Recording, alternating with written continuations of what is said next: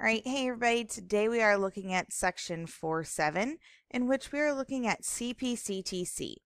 Okay, the first thing, and this is the first thing in your notes, is that Cpctc stands for corresponding parts of congruent triangles are congruent. Okay, one thing that's important to know is you need to know this. This is important. Okay, you need to know, that's terrible handwriting. Okay, you need to know what this stands for and be able to identify what, if I say Cpctc, you should know what that means, okay? So what we're talking about here is when we have triangles that are congruent, okay? All the pieces and parts of those triangles are the same. So if I take, for example, and I'm just going to sketch two triangles here, and we're going to pretend that I sketch them exactly the same way, okay? If I know that my triangles are congruent by side angle side, okay? So I could say that this triangle is congruent to this triangle, okay? Because I know that two pairs of sides are congruent and then the angle between them is congruent.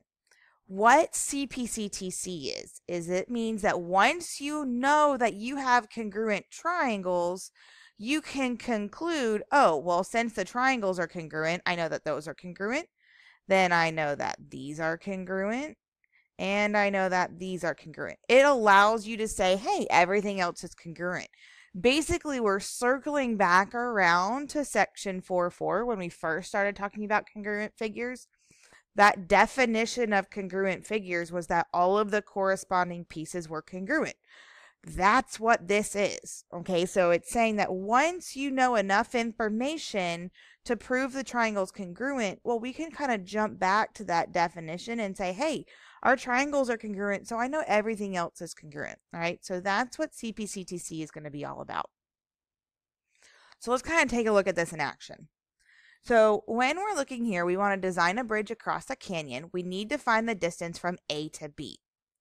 So when we do that, we're going to locate the other points so that we see this. First things first. Okay? I want to know, can I conclude what the length is of AB? All right, it says that DE is 600 feet. So I'm going to write in 600 feet right here. Okay? So what I want to know is, do I have enough information to show that triangle ECD and triangle ACB, those two triangles are congruent, okay? Well, if we look here, notice that these two angles are vertical angles, so they are congruent. And these are both 500 feet, so they are congruent as well. So I know that also I have right angles.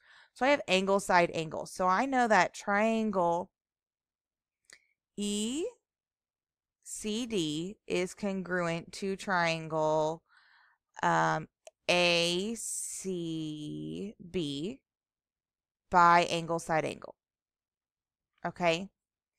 Now, because I have enough information to conclude that my triangles are congruent, I know that my other pieces are congruent. So AB is the first and last, ED is the first and last.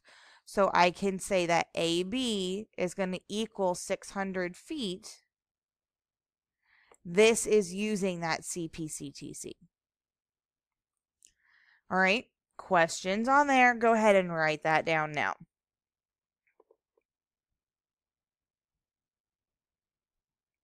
All right.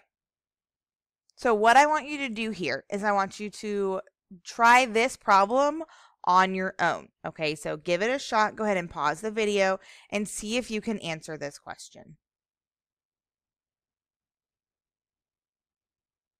Okay, so let's take a look. We have a landscape architect set up the triangles as shown, and we want to know the distance of JK. Now, if you look at this and you automatically go, oh, I know what it is. Okay, make sure you have your reasoning down correctly. Notice that I know that this is congruent to this because they're both 19. All right, I know 30 and 30 are the same. And then I know that these angles here are congruent. So my triangles are congruent by side angle side. Okay, I need to know that first. You cannot use Cpctc until you have proven that your triangles are congruent. Okay, so now I know that JK is 41 feet. Okay, that is using that Cpctc. Oops, spelled it wrong. Cpctc. Too many C's. Okay, so again, that's corresponding parts of congruent triangles are congruent. All right, so these are the same only because our triangles are congruent, and we've proved our triangles are congruent by side angle side. Okay, so that's one of those things that you need to make sure you're watching out for. All right, let's take a look at a flow proof here. I want to prove if I'm given that AB and DC are congruent, and that angle ABC, which is this whole angle here, okay, is congruent to DCB, which is this whole angle here. Okay, I want to prove that angles A and D are congruent. So here's the deal.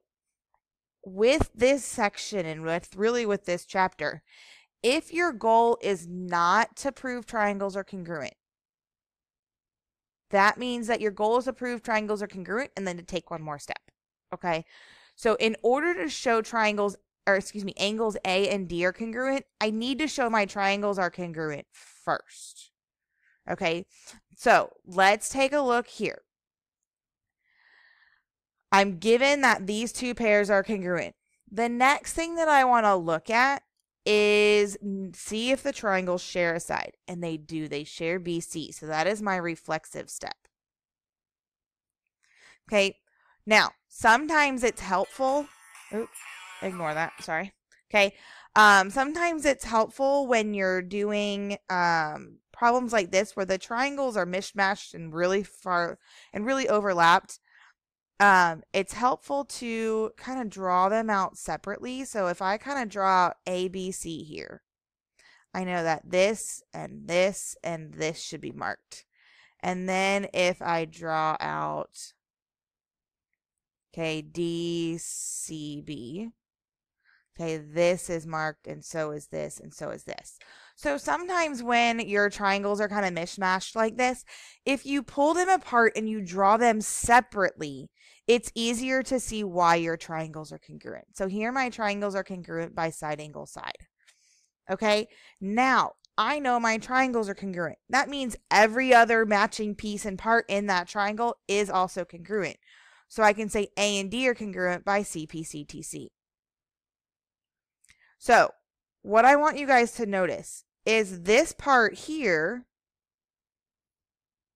is what we've been doing the last couple of days in the last couple of sections, okay? Getting to that point where we're proving triangles congruent using side, side, side, side, angle, side, angle, and angle, angle, side, okay, and HL. So using all of our possibles. Then all we're doing today is taking one more step by saying, oh, these two sides are congruent or these two angles are congruent because I have congruent triangles, so by Cpctc. So again, we're doing the same thing that we've done in the last couple of days. We're now adding one step to show angles or sides are congruent. All right, so if you have questions on that, go ahead and write it down. Let's take a look at example 3. Okay, so lots of proofs here. We're given that RS and UT are congruent. We're given RT and US are congruent. Okay, so the next thing that you should see, we're trying to prove that angles T and S are congruent. And I have no way of showing that right now. So again, my goal is going to be to try to prove my triangles are congruent first, then I can move forward from there. So remember, what should you see here? Okay, you should see that your two triangles share this side. All right, so that should be your next step, is that RU is congruent to RU by your reflexive step.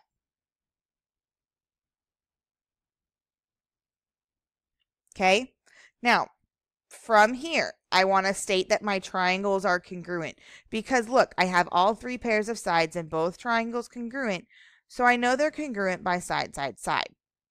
So I'm going to pick a triangle, and I'm going to pick a way to name it.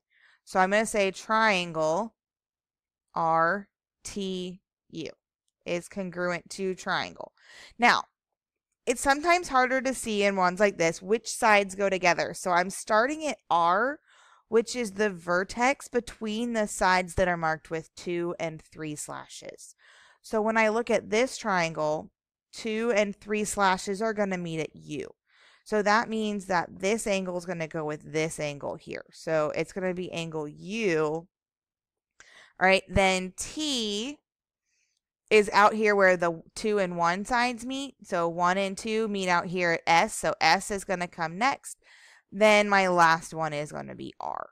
Okay, so again, it's really important when we're writing those congruent statements that you are paying attention to making sure that you're matching up those sides correctly and those vertices correctly. All right, now we have our triangles are congruent. So that means all the other pieces and parts are congruent. So I can say that angle T is congruent to angle S by Cpctc. Again, corresponding parts of congruent triangles are congruent. Okay, this part here means congruent triangles. You cannot use Cpctc until you know you have congruent triangles. Okay? So congruent triangles comes after you have proven triangles are congruent.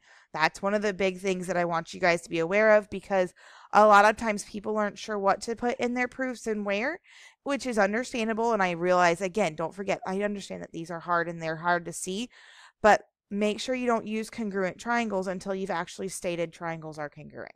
Okay? All right, so questions on that, go ahead and write that down, and then let's go ahead and take a look at our last example here. All right, so we are given that RS and SV are congruent, and RT and VU are congruent, and angles R and V are both right angles. Okay, there is actually a step missing here. Okay, well, we'll live with it. I'll kind of tuck it in here, and if you would do me a favor and do the same thing on your notes. So this is actually going to be, we're going to tuck a step 3 in here. This is going to be 4. This is going to be 5. So again, we're going to kind of tuck in a 3 and a 4, and this is going to be 5. Okay, so if you would just make that little adjustment on your notes, I would appreciate it. Okay, so we're given that these are right angles. Okay, what does it mean when our angles are right? Okay, when we have two right angles, it means that they're going to be congruent. This is the step that got left out. My apologies. So angles are congruent to angle V because all right angles are congruent. Okay, that's our right angle congruence theorem. Now that I know that these two angles are congruent, okay, because they're right, I know that my triangles are congruent. So I can say triangle TRS is congruent to triangle, okay, UVS by side angle side. All right, and then from here, I can say, hey, now that my triangles are congruent, I know that angles T and U are congruent, again, by Cpctc. Okay, so if you have questions on that, go ahead and write that down as well. And then I will see you guys later. Have a wonderful evening. I hope you guys have a great day. Bye.